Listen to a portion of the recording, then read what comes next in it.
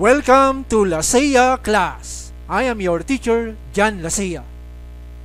Today I will show to you my simple project, Student Test Checking System. I like to share my concepts, ideas, and personal experiences in the making of this project. This project is meant to be used by teachers as a tool in their profession. My simple project is aimed to expedite the laborious effort of checking tests or exam papers that I, your teacher, always do after the examination. The system would scan and check test papers answered by students by marking on the answer sheet using a computer software application that I made and an image scanner. The simple project is programmed in C# programming language. Conceptual framework. The student test checking system needs two inputs, namely test papers and key answers. The inputs are processed by comparing the marked answers from the test papers to the key answers and totals the scores. Software architecture logical view. The software architecture logical view is where the teachers prepare the test papers and conduct an examination. After the examination, the students' answer sheets are scanned by an image scanner device that the answer sheets are turned into images. The scanned images are then processed and checked by a computer. Software architecture physical view.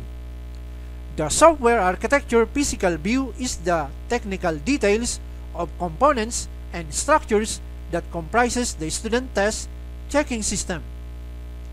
The transform answer sheets into scanned images are processed by the optical character recognition or OCR technology. The optical character recognition or OCR reads the marked answers from the scanned images and interprets the answers. The checker compares the interpreted answers with the key answers and totals the scores.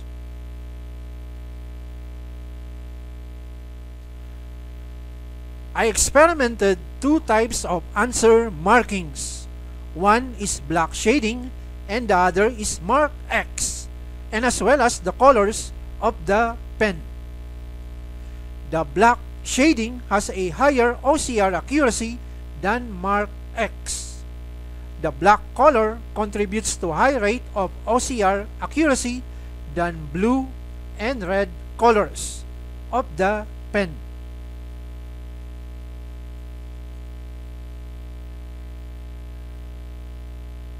These are the findings that I found in my experiments. Number 1. The OCR is not perfect to recognize the marked answers on the answer sheet. Next, black shading has a higher rate of OCR accuracy than mark X. 3. Black ink pen contributes to higher rate of OCR accuracy than blue-red ink pens and pencil. 4. Large font size contributes to high rate of OCR accuracy than small font size. The font size used in the answer sheet is 20 points. 5. When you save the scanned image twice or more, it lowers the OCR accuracy. Finally, when you rotate the scanned image counterclockwise, it lowers the OCR accuracy. This is an answer sheet and it has 20 items from 1 to 20. Every item has 5 circles that indicates the letters A, B, C, D, and E. The test is a multiple choice.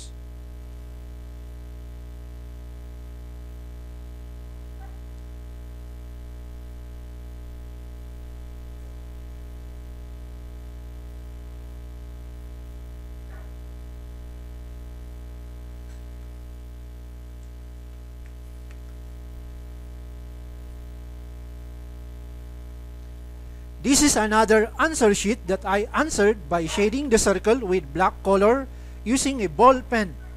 At the back of the answer sheet is where I wrote my full name.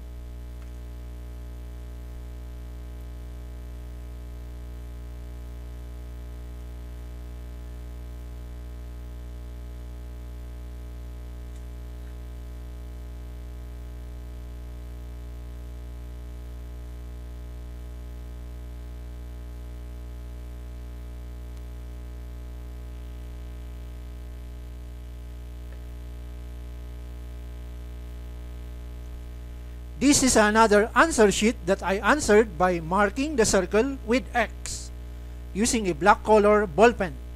At the back of the answer sheet is where I wrote my full name.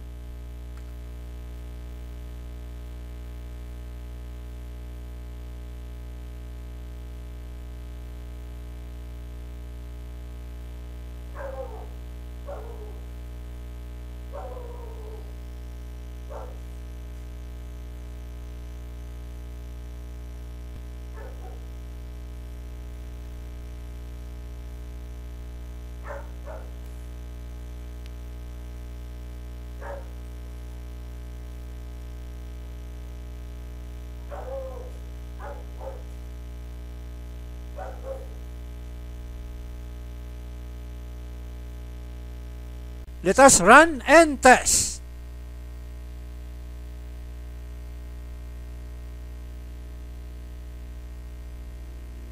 The student test checking system is now activate and run in my computer.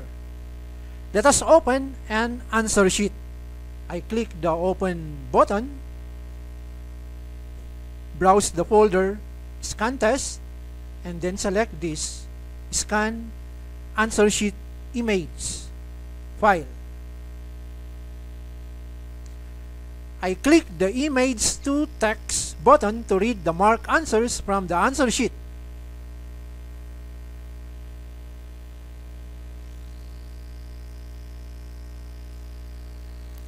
The OCR failed to detect the 20 items marked with answers because the answer sheet is upside down. Let us rotate the answer sheet clockwise to make it upright and readable. I click the clockwise rotation button and I click again the clockwise rotation button. Now the answer sheet image is upright and it is readable. To enable the image to text button, I need first to save this rotated answer sheet. I click the save button. Now the image to text button is enabled. I click the image to text button to read the marked answers from the answer sheet. And we need to wait. As we can see, the OCR detected the answer sheet has 20 items. The OCR read the marked answers and interpreted into letter answers as shown on the right side. The OK status indicates that the OCR successfully read and recognized the marked answer of that item. The question mark status indicates that the OCR failed to read and recognize the marked answer of that item. Let us zoom in the answer sheet and examine the item number 4. The OCR missed the marked answer. Alright. We can fix this problem by editing the answer of item number 4 in the data grid view. The supposed answer on item number 4 is letter D. We modify the fourth character 0 to letter D.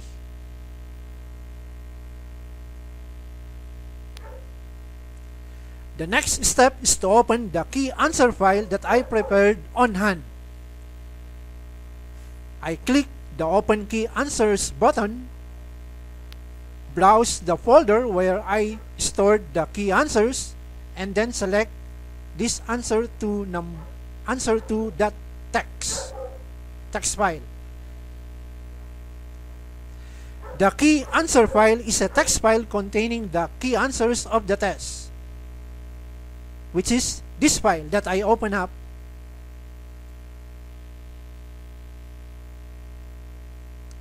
The key answers are listed on the rightmost side with column header keys. Let us check the answers. I click the check button and the result of the score is shown above. And it is 20 out of 20, a perfect score. Let us open another answer sheet. I click the open folder, browse the folder, scan test. This time I will select this file and then click the open button.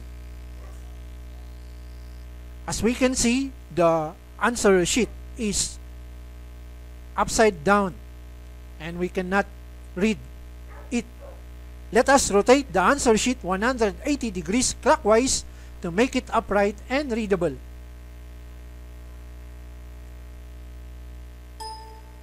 Now that it is rotated upright and it is readable, to enable the image to text button, I need first to save this rotated answer sheet. Now that the image to text button is enabled, I click the image to text button to read the marked answers from the answer sheet. The OCR detected that the answer sheet has 20 items. The OCR read the marked answers and interpreted into letter answers as shown on this right side. The OK status indicates that the OCR successfully read and recognized the marked answer of that item. The question mark status indicates that the OCR failed to read and recognize the marked answer of those items. Let us zoom in the answer sheet and examine the items numbers 5, 9, 14, 15, 16, and 17.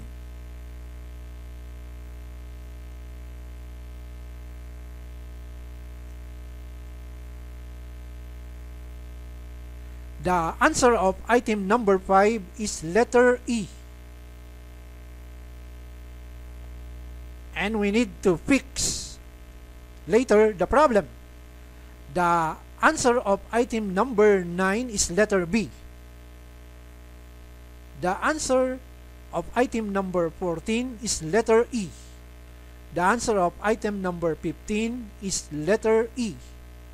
And the answer of item number 16 is letter E. And the answer of item number 17 is letter D. Let us fix these problems by editing the answers of those items in the data grid view. Item number 5, the answer of item number 5 is letter E. The answer of item number 9 is letter B. The answer of item number 14 is letter E.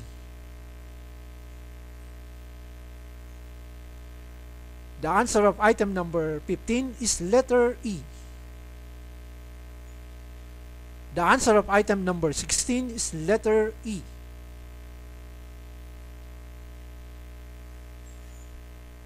To fix the item number 17, we just edit the letter O to 0, which is this capital O, and then change it to 0. The next step is to open the key answer file that I prepared on hand. I click this Open Key Answers button and then browse the folder where I stored the key answer and then select Answer to that text file.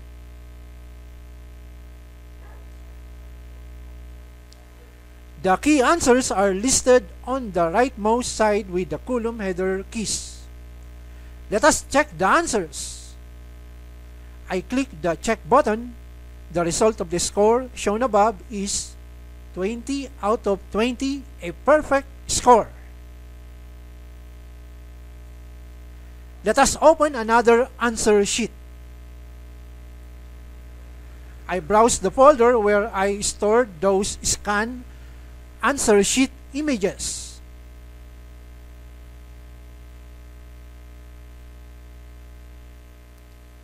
Let us rotate the answer sheet 180 degrees clockwise to make it upright and readable. To enable the image to text button, I need first to save this rotated answer sheet. So I click the Save button. Now that it is saved and the image to text button is enabled, I click the image to text button to read the marked answers from the answer sheet. The OCR detected that the answer sheet has 20 items. Let us zoom in the answer sheet and examine the marked answers. As we can see, the items number 1, 2, 3, 4, 5, 6, 7, 8, 9, 10, 11, 12, 13, 14, 15, and 16 contain more than one marked answers, which by the rule it is not counted or considered wrong answer if more than one marked answers. On the other hand, items number 17, 18, 19, and 20 have one marked answer. The item that has more than one marked answers must have a question mark status. The item that has one marked answer must have an OK status. Item number 1 question mark status is correct. Item number 2 status is wrong, and we need to edit the answers. Item number 2 has two answers, namely B and D, so we can edit item number 2.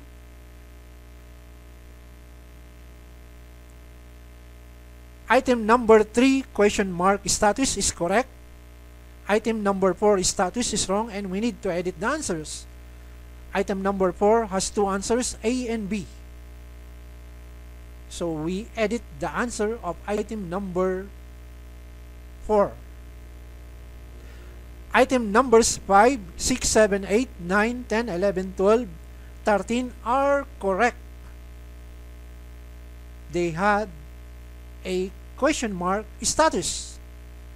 Item number 14 status is wrong, and we need to edit the answers.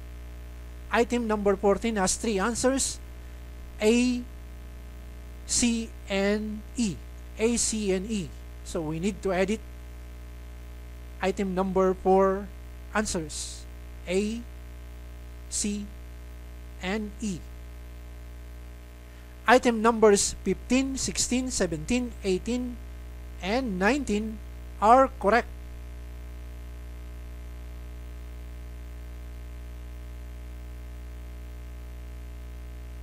Item numbers 20 status is wrong, and we need to edit the answer.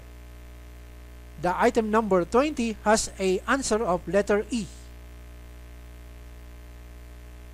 So we need to edit the answer. The next step is to open the key answer file that I prepared on hand. I browse the folder where I stored that key answer file. I open up answer2.txt. The key answers are listed on the rightmost side with column header keys. Let us check the answers. I click the check button. The result of the score is shown above, and it is 0 out of 20.